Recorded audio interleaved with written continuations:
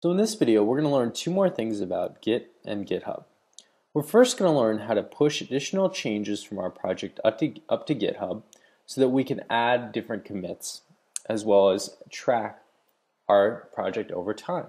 The second thing we'll learn how to do is to download code from projects that are currently hosted on GitHub.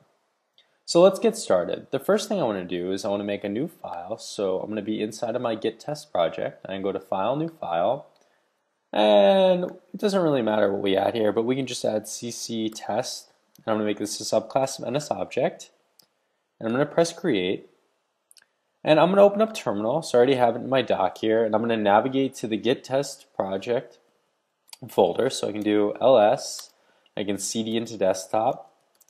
ls again. And we'll cd into test git iOS project. And we can do ls.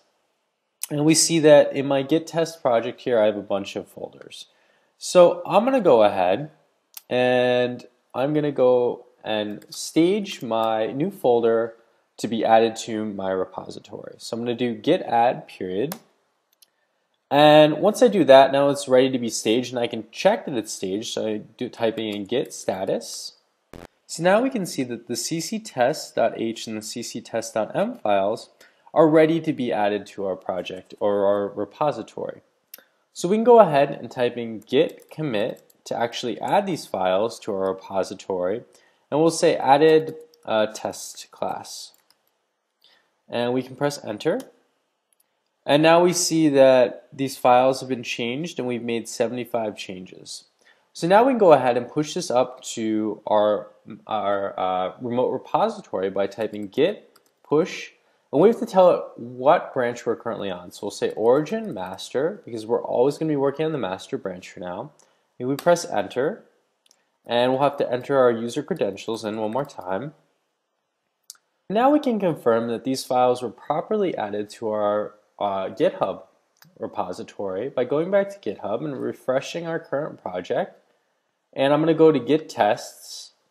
And I'm going to see that my cc test class now exists here inside of my GitHub repository.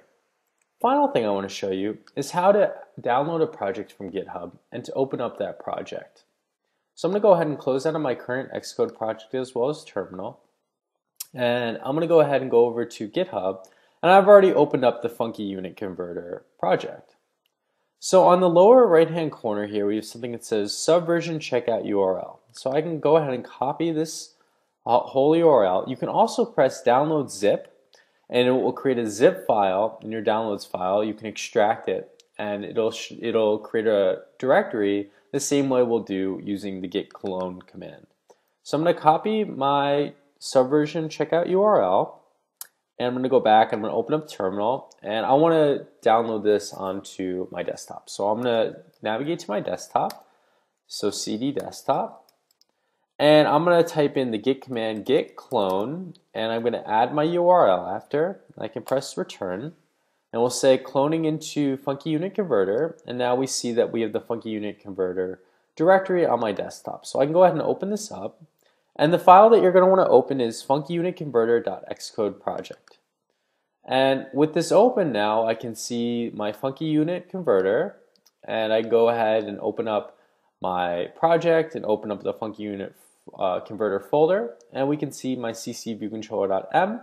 And this is a great way as you're going through, and if you have questions about how an application got built, feel free to download the applications and take a look at our code. We have lots of comments in here to help you along as you're figuring out how to make these projects work.